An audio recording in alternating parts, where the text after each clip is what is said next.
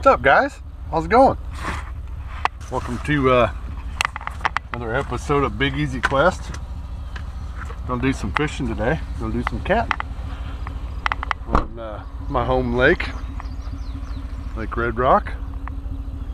You guys want to join along with me for the ride? You're more than welcome. Oh man, it's been a while. It's been a while.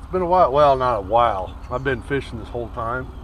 It's just you guys haven't seen the most recent stuff that I can do. So, but or what I've been doing anyway. So, try to get out a video a week so show you guys what I'm doing and kind of fishing I'm doing. So, yeah. So, welcome to Big Easy Quest.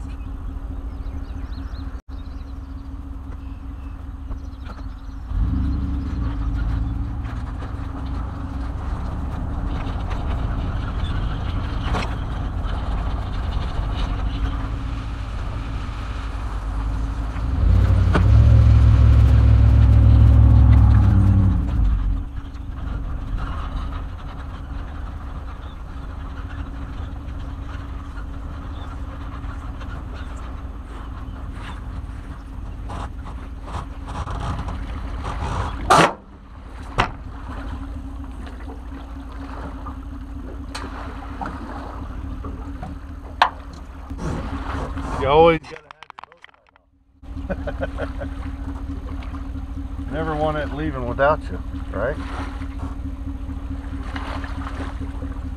Oh man. Never ever want it leaving without you.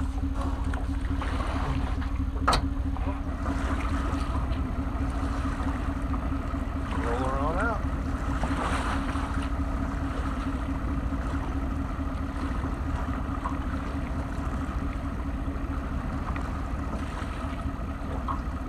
What's up?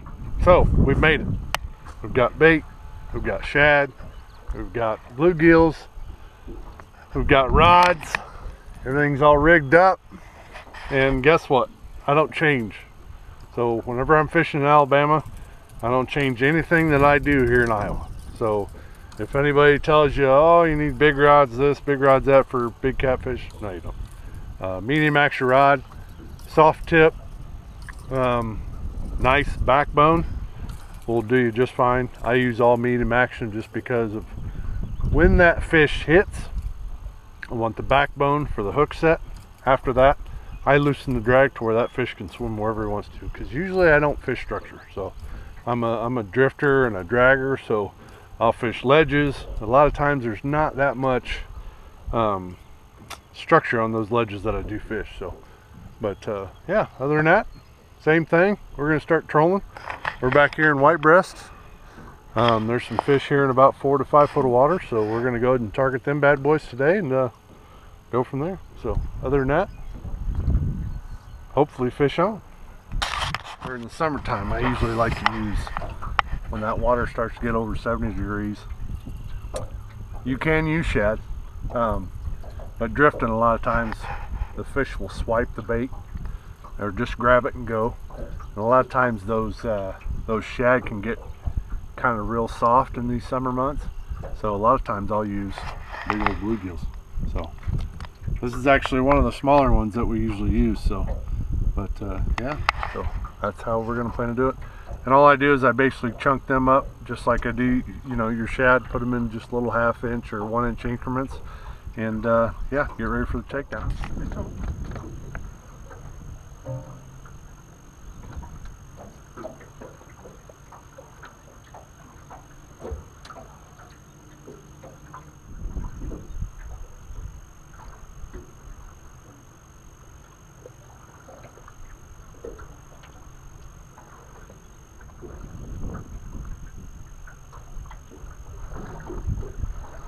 The bite today's been kind of iffy. Caught 5 fish. Seems like everything's in a little bit deeper water. Nothing big yet. The biggest is about 6 pounds. Like I'd call the red rock grind, but they are definitely, when they do hit the baits, they're hitting them pretty good. So this is about a 4 pounder maybe. So that was on a cut shad head.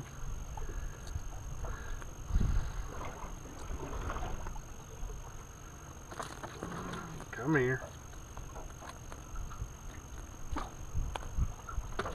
Not a bad little fish. Little chunky dude. We got plenty of bait this year with all the shad in the lake. Yeah, it's about a 4-pound fish.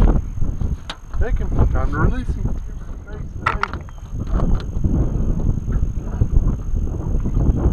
Oh, I think I got a double on. Yep, sure do. Back rod. Yep. I gotta hurry up and reel this one, so I can go catch that one. Not often do you catch a double with 3 rods. Hold on, little buddy. Dude, this one might be bigger. Feels like he's a little heavier. Good thing about Team Catfish hooks is I can get this one to the boat, put him in the rod holder, and not worry about him. Come on. So that's exactly what we're going to do too.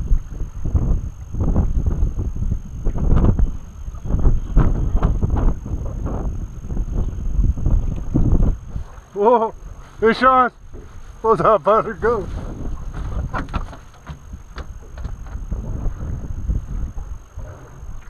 Oh! Stop the boat. Oh, there you go.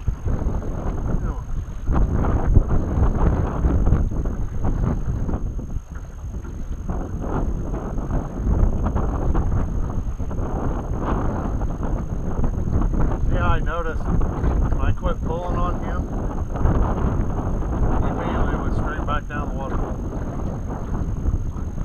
that's why I use these lightweight rods, that way I can always keep the man in the rod. Now he can just swim around.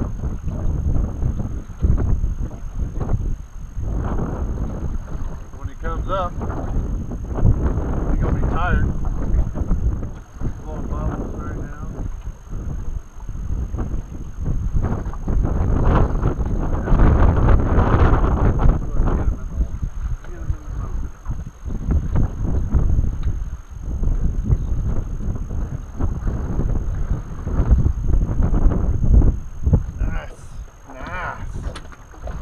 It's nice. A little bit bigger fish here in this deeper water.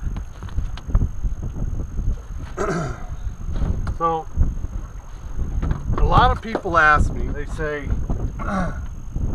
man, how do you find the fish? How do you get on them? So this morning I started out in 2 foot of water. I had one little nibble. So within a half hour, I decided to move and go to about 10 foot. So I caught 1 fish in 10 foot of water in a half hour, so I thought, well, I know how red rock can produce, so I decided, well, maybe since the recent cold fronts of these fish, maybe they're deeper. So I decided to hit a channel edge that's about 23 foot, and it comes out of the channel edge and gets into about 20 foot of water, which is a big huge mudflat in between where the channel edge runs. And so far it's been a pretty good drift. This drift so far has produced 7 fish. I've only been fishing for, in this spot for about 40 minutes, 30-40 minutes. Nothing big, just nice fighting channels just like this, having fun, reeling them in, releasing them, having a good time. That's what it's all about. So these right here I would consider good eaters. My rule of thumb is anything over 5 pounds goes back in, and then anything under, if anybody's fishing with me, if they want to take anything under 5 pounds, hey, have at it. So but I just look at the bigger ones. They got a little bit better genetics to yeah, so there you go. Must be in Dink City. Grabbing the baits and they're not taking it quite yet. We are straddling the channel edge too, so These could be bigger fish that are just doing a lot of short bite too. But at least they're tasting. So we'll find somebody that wants to have some fun. Like I said, never give up. Like I said this morning, started out 5 foot of water, read some fish. I think they were carp. There was a few catfish in there because I was getting some hits, but I'm pretty sure they were probably smaller. Moved out to about 10 to 15 foot of water, caught one, so I'm like, oh, alright, so that's a little bit better. Moved out into about 15 to 20 foot of water and started catching them like crazy. So within, I'm going to say about an hour and a half, I was on fish. Granted, they've moved completely where they were last week, so I had to refine them again. So just goes to show you, just keep checking different depths. You know, as far as where your fish or where your more active fish are at, because with these temperatures changing, cold fronts coming through, I mean, it hasn't stormed here for probably, I'm going to say 3.5 weeks to a month. So fish were just getting into the pattern and staying there because we weren't having any weather changes. So since we just now started having some weather changes, some storms roll through, some cold fronts, it might push these fish deeper, or it might turn them on and make them active. Majority of the time, yeah, these guys are short biting. So majority of the time, you just find your active fish. Now, if I would have had some trailer hooks on, I would have caught them. Usually, the majority of the time, if you want to catch these short biting fish, you just cut some smaller baits. So I got some decent sized shad on. So the ones I have caught, they've just engulfed it. The ones I haven't, it's either just taking it, holding it down, and with the boat push pressure on the bait, they just pop off. So, yep. So you don't have to necessarily tie on a trailer hook. Just cut your baits just a little smaller. So, and that will take out that whole short bite.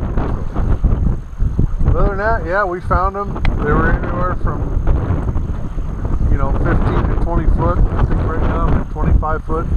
Again, I'm on that channel edge, so these fish might be a little bit more finicky, which they are. They're short biting, so they're just grabbing the bait. So, like I said, if I was in a tournament, I'd be cutting smaller baits, and then they just take the whole bait and the hook. So, yep, there you go. So far, so good. It's been a decent day. Not fish. Doing some testing on some products, so stay tuned. In the future for some possibly new products coming out of Big Easy Quest. So, other than that, yeah, turned out to be a pretty good day, I'd say it has been. Today we're side drifting. You can see the wind's pushing the side of the boat. Got the drift sock out the front, towards the front, counterbalancing the weight of the motor, so that way it always keeps me sideways with the wind, and I can keep my rods all spread out nice and neat. So, hope you guys enjoy today's show. I'm going to go ahead and cut her off and head home, take a shower, kind of maybe catch a nap before my daughter starts her varsity game tonight.